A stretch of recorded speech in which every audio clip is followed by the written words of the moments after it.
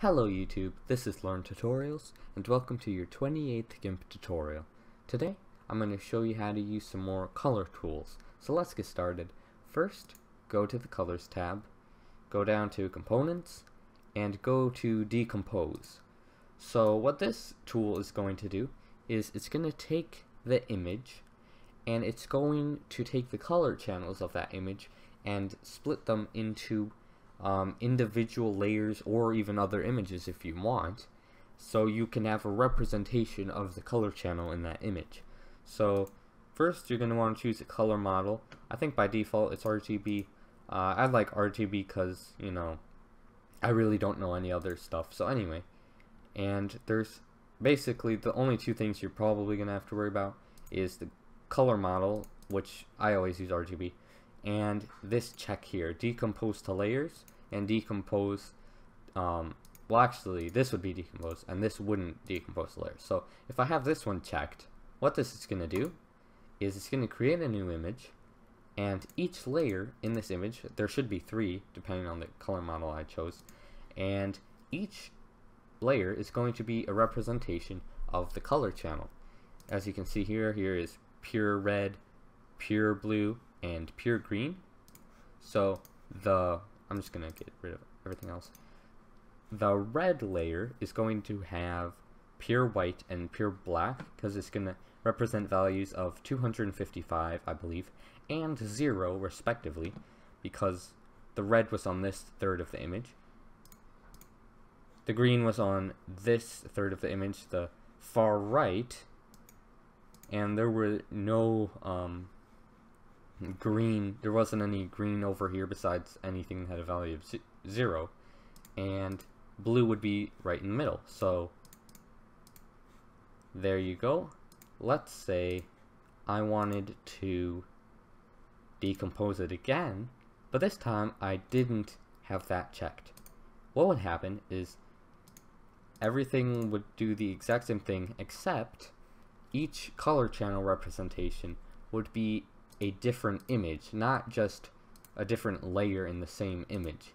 So there, that's how that would be used. And there's one more thing actually, because I got that.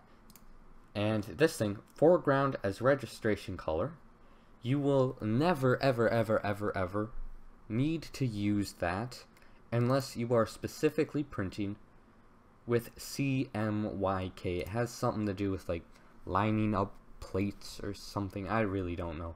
But anyway, unless you're printing with CMYK, you'll never have to worry about that, so I can just probably skip that in the video. Anyway, let me see. Decompose. I'm just going to decompose this to layers. So anyway, let's say I want to compose this back into an image. I'm going to really quickly, I'm going to edit this a little bit. Okay, so I'm just going to compose this back into an image. So if I click on Compose right here, I get to put the 3 layers, and I'm going to get to be able to choose the color model I want. I'm just going to use RGB. I think if you use like a different one, you'll be able to get some cool color effects or something. And right here are the channel representations. So you have the layer that's going to represent the red channel, which the title of it is red. So you're going to have green, green, and blue. Okay, so if I click OK, this is going to happen, and it looks really weird. But anyway, that's because I drew like the lines there. That's what happened. So anyway, let me see. I was going to say some other stuff.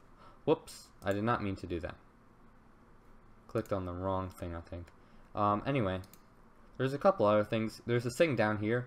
I think for like each one, it's called mask value. What this means is that instead of using an image as a representation of the color channel, you can literally just choose a value that you want. So if I just choose 0, there is no red in the image.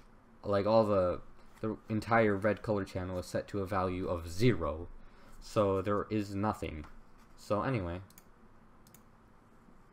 let me see. else was I gonna say? Oh yeah, you can even like swap the let me see. No. Okay, good.